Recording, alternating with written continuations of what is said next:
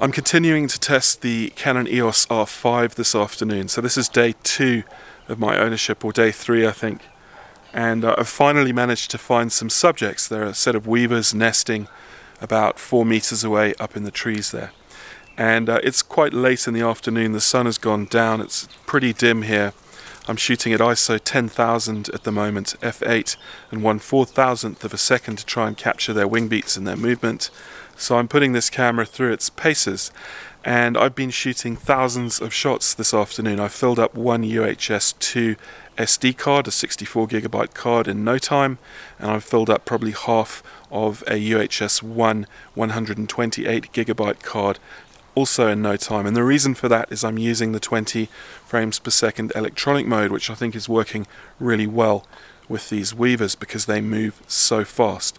And I think there's no distortion in the birds because they're so small in the frame with the electronic mode, and the frames per second, I can't fault it, it's working really well, and it's really working for me. I think I've got pictures that I could never hope to capture with a DSLR, never in a million years. I can't focus that fast. I'm not really relying on the focus. I'm focusing on the nest and then using depth of field to focus on these birds, or to get the birds in focus as they approach and leave the nest. But that frames per second, that 20 frames per second, is simply incredible, but it does fill up your memory space pretty quickly.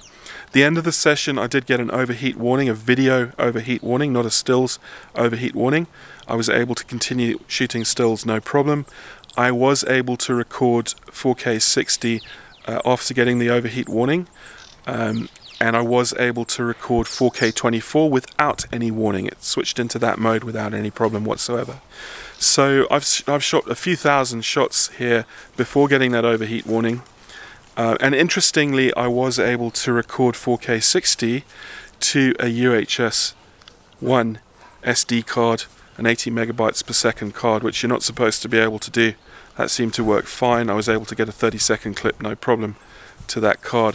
Whether it would run out after it buffered a bit, I don't know. The other thing I was able to do was get a 49-shot raw buffer with a UHS-1 80 megabytes per second card, so not even the fastest UHS-1 card out there. So that was pretty impressive. 49 shots, more than enough for my purposes with these weavers up here.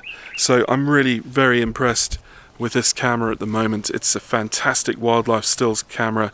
I don't think I could get a better camera for the money today anywhere. It's really been impressive. I've been using it with the Canon 100-400 Mark II on an RF to EF adapter. So this is a non-native lens. It functions as well as you would expect on any other DSLR. I wouldn't notice any difference with it.